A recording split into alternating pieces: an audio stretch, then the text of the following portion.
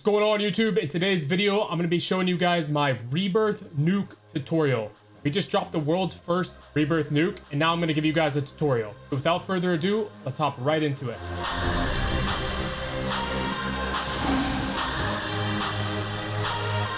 First, I want to talk about what's different between the Rebirth Nuke versus the BR Nuke. So the elements do the same thing to you. The first element puts a crown on your head. The second element puts a shock stick on you. So every 5 to 7 seconds, you hit fire your weapon. The third element disables your radar and vehicles. However, a minor change, all three elements put a crown above your head. The main difference between the Resurgence Nuke and the BR Nuke is the element timers, the overall timer as well. So you have 10 total minutes to do the entire contract, at least to arm the bomb. Once you arm the bomb, the timer stops and you just have the diffuser time. You have 10 minutes to get the bomb armed. Each element, there's 3 elements. Each element has its own individual 10-minute countdown. Once that element spawns, you have to reduce the 10-minute timer for each element, okay? All while there's a 10-minute total overall timer. You'll see once we get into the gameplay here. You have to find ways to reduce this timer for each element. You can reduce the timer by killing people, by buying stuff from the buy station, and by looting chests and boxes around the map. Now, you're gonna have to do a combination of all of these 3 things, but this makes it very, very challenging. It took us a while to get world's first,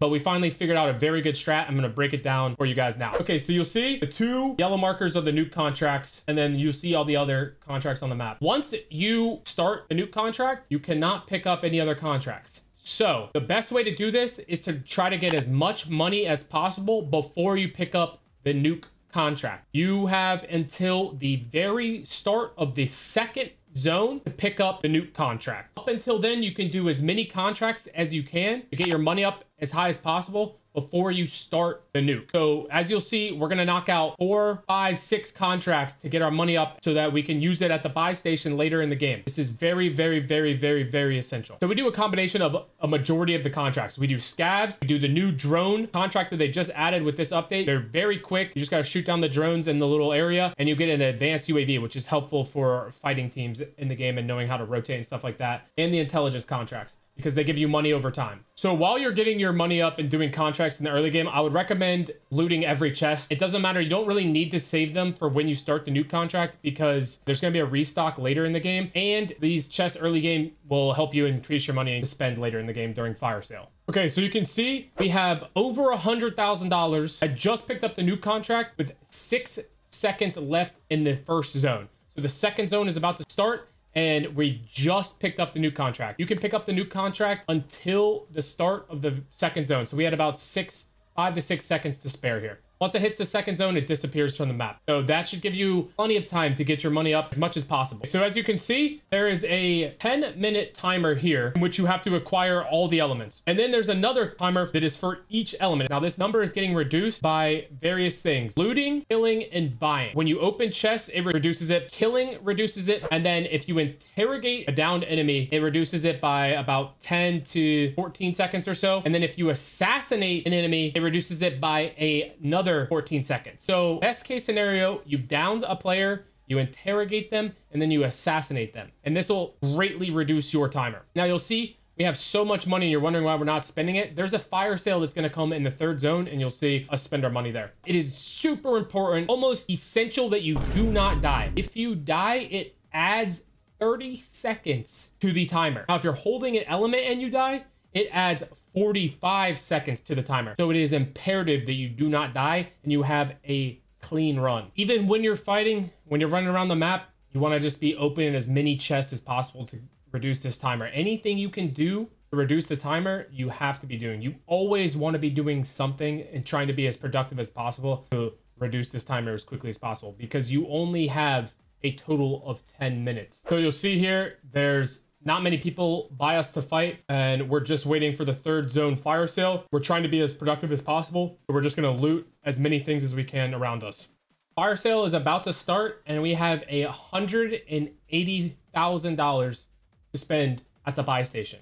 If you buy plates, it reduces the timer by 1 second. Plates cost $150 during the fire sale, so we're able to buy so many plates and reduce the timer by about 10 to 15 almost 20 minutes here. You have to wait for the element to drop on the ground, you pick it up, and then a couple seconds for the timer to start. Another note, all the elements will drop on top of you. So wherever you're at around the map, if you're grouped up, the elements will drop right on top of you. Also, if you drop the element on the ground, if you die or you're not holding the element, the timer stops and you cannot reduce the timer anymore. The overall timer will keep ticking away, but the element timer is paused until you re-pick up the element. Just remember that. You can't drop the elements. So see here, all three of my teammates are spam buying plates at the buy station with their money to greatly reduce the timer. And I have the crown on my head watching the element timer. Once it gets close to 0, I'll tell them to stop and pause so they don't waste any money, and we'll wait for the next element to fall from the sky. We have 5 minutes on the element timer that we need to get rid of. We're basically out of money here, and fire sale is over. There's not many players left in the lobby to fight or kill either, so we have to be very efficient with our time and make critical decisions right here. You got to find any chest that you can around the map and try to find any more money that you can to spend at the buy stations. Get any last second kill that you can, all while prioritizing your life and not dying. If you die at this point, it adds 45 seconds to the timer, and every second is crucial. You cannot die here. Now, I would recommend having one person carry all the elements so that only one person is affected by all 3 of the elements instead of 3 different people on your team all affected by 1.